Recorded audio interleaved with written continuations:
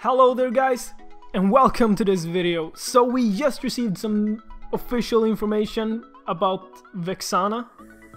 And yeah, we have her spells now guys. So let's go through them, shall we? The first is her passive, and it's called Necromancy Spell. The description reads: adds an occult spell to targets who take damage from the Necromancer. While the spell lasts, the target will explode upon death, dealing magic damage to surrounding units. The base damage increases with level. Units who receive plodge damage from puppets will also have a necromancy spell cast on them. So, crazy passive. Sounds like she can deal a lot of damage and take out like mob waves really easily. So that's nice. Her first skill is named Charmed Spectre, and the description reads: unleashes ghostly power in a forward direction, dealing magic damage. The first hero hit will lose control and move towards the Necromancer.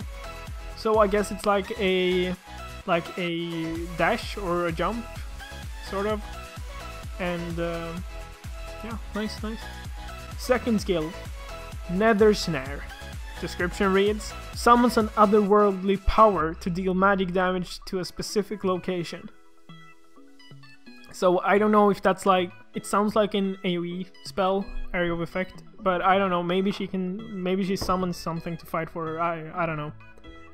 And the last spell, Cursed Oath. Description reads: puts a curse on enemy heroes, cannot be actively lifted, which deals magic damage and causes the target to receive magic damage per second.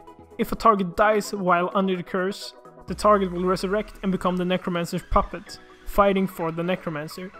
A resurrected puppet will release plage damage to surrounding targets, dealing magic damage to them.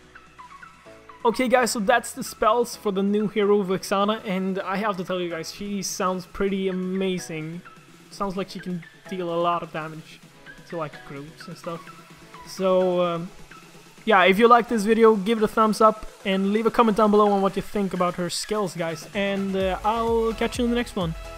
Bye.